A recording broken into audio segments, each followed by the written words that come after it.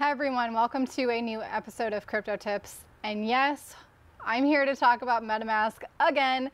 Maybe this one will be a little bit more helpful for those of you who actually want to use MetaMask. You've gone through the warnings, you understand, but you just got to get your DeFi fix. You just got to use those NFTs. Here's your video for you on the best ways to keep yourself safe by using MetaMask. Let's get into it.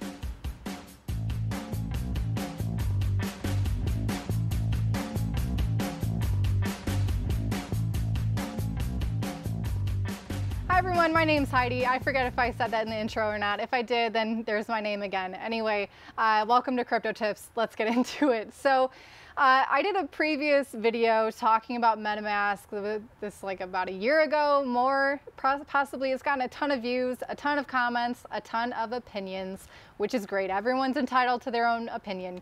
But a lot of people were kind of calling me out saying I was spreading FUD, being unnecessary. The types of information that you're sharing on MetaMask is typical of anything that you use, that you're interacting with on the internet. Here are I'm just going to address it real quick. First of all, MetaMask is used specifically to interact with your cryptocurrencies, the activities that you are doing with your cryptocurrencies. I believe that is something that should be very highly valued and protected, because you never know how someone is going to use that information against you, be it a hacker, or if somehow that cryptocurrency is outlawed and now they have evidence against you. I don't know. It could get crazy out there. I just think that privacy gives you an option to reveal that information if you choose. And if you give up that privacy, that option is no longer there and people can own that information about you, sell it to other parties. They can use that information to target you, whether it's for marketing, or that database can get hacked and that information can be used against you, and you can find that your money is lost. A lot of bad things can happen, and I just think protecting your privacy is something that a lot more people should be paying attention to and, protecting. Another thing about MetaMask that sets it apart from something like a website or an exchange or something like this is that it's a web extension. That's a very important detail, because that means it's a web browser extension, right? So that means that if it's enabled, it does have the ability to read what you're doing on other websites. If you forget to disable that and you keep browsing around on Facebook, your social medias, shopping, whatever, it's just a lot of data that you don't know that they're collecting and how they're using it. It is a product of Google. So, I don't have a lot of faith in that. As I said in my MetaMask video as well, take it or leave it. That's my opinion, and that's what I'm making a video on. If you don't like it, you can create a YouTube video or create a YouTube channel, make some videos, and spew your opinion as well. Next up, a lot of people were asking, okay, well, what are the alternatives to MetaMask? If, it's so bad, or if you don't want to use it, what other options do you have? Unfortunately, at this point, with things like DeFi, like farming, or with a lot of decentralized exchanges, or with like these NFT platforms for launching it and for selling your NFTs or what have you, you have to use MetaMask. So that's really unfortunate, but that's where this video is coming in, where I'm going to tell you if you have to use it, here's the best way to do that. But also, there's a lot of decentralized exchanges, specifically with Ethereum, that allow you to connect directly to your Ledger hardware wallet or to a different hardware wallet. Most of them work with Ledger. I'm not sure about Trezor. I hope that, there's as many hardware wallet options as possible, but I know Ledger is a very popular one. For example, with 1inch, you can connect directly to your Ledger.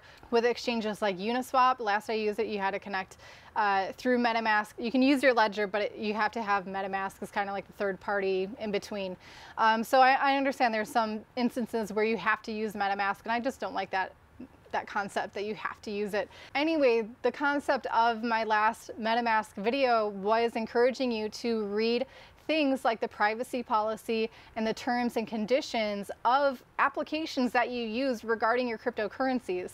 That was the whole point. And so, if you're asking for what's the replacement, well, if you're on a platform and you have choices between MetaMask, Wallet Connect, Portis wallet, what have you. Those are usually the different ones. Trust wallet is another one. Read the privacy policy of those, read the terms and conditions, and see which ones you're willing to deal with.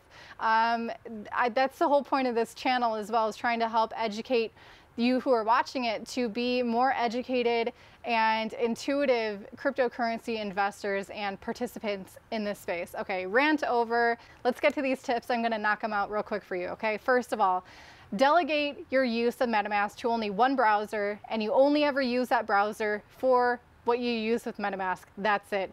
Don't do anything else besides whatever you need to use your MetaMask for. Just trying to separate, compartmentalize your activity of MetaMask with the rest of your life online. Number two, this probably should have been number one, use a VPN always whenever you're dealing with cryptocurrencies. It just really helps to protect your privacy. A VPN. I use Mullvad, M-U-L-L-V-A-D. I think it's a great option. They let you pay in cryptocurrencies. They don't collect any data about you. They don't want to know your name. They don't want to know your email, anything. They just want to give their product to you and you can pay in crypto. And for me, that's a really cool aspect of VPNs. Also in the CT Club, which is our paid membership group, a link to that is down below in the video description if you want to check it out. I provide a lot of classes on things like this. I have a class on privacy, talking about how to protect your privacy online and within the cryptocurrency space. And within that, I talk about VPNs. If you don't know what a VPN is, maybe check out that class, check out the group. It'd be great. We'd be happy to have you.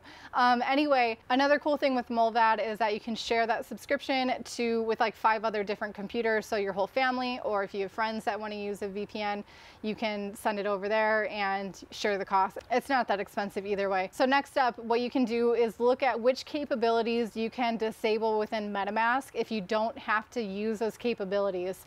I covered this in my past video, but I know that sometimes you can disable, for example, what they read on different websites, even when you're not using it. If you disable that, some things might not be working. For example, listing certain Ethereum tokens, the balances won't be showing, or certain functionalities won't be working. But again, if you are limiting your MetaMask to just one browser and you're not actually visiting anything else other than what is directly involving MetaMask, you probably don't have to worry about that so much. Also, MetaMask is open source. So for those of you who are tech savvy and can code your own and take that and run it yourself, you have an option there. I'll provide a link down to the GitHub of MetaMask down below in the video description, so you guys can tinker around with that. Also, very recently, MetaMask had this new kind of idea thing release where you can connect your MetaMask to your Ledger Live application, which for me is a huge red flag. Because number one, typically if you connect your Ledger to MetaMask, it's just dealing with Ethereum. Because MetaMask is just an Ethereum-based web browser application for all things on Ethereum. If you connect it with Ledger Live, again, for this concept of convenience, who knows what other kind of data they're going to be collecting from every other coin that you're storing on your ledger. That branches way outside of Ethereum. Again, maybe people think I'm freaking out for no reason. Maybe that's not actually what's happening. But for me, that was just a huge red flag and a gut check of, you know, kind of being really invasive. And again, it put a bad taste in my mouth for MetaMask, unfortunately. And that's the whole concept, right? Is this fight between privacy and convenience. And MetaMask certainly is super convenient, but they chip away so much at your privacy and basically, if you want to use MetaMask in the most private way, the most respecting way, it has to be really inconvenient. And them trying to interact with Ledger Live is another instance of that. So I encourage you all not to enable that. So those are my tips. I hope you guys enjoyed this and found something informative in this video. If you did, I appreciate it if you leave a like and hit subscribe to get more videos like this as they're coming out on a daily basis. I hope you guys are staying happy and healthy, and I'll see you again soon. But until then, have a good one.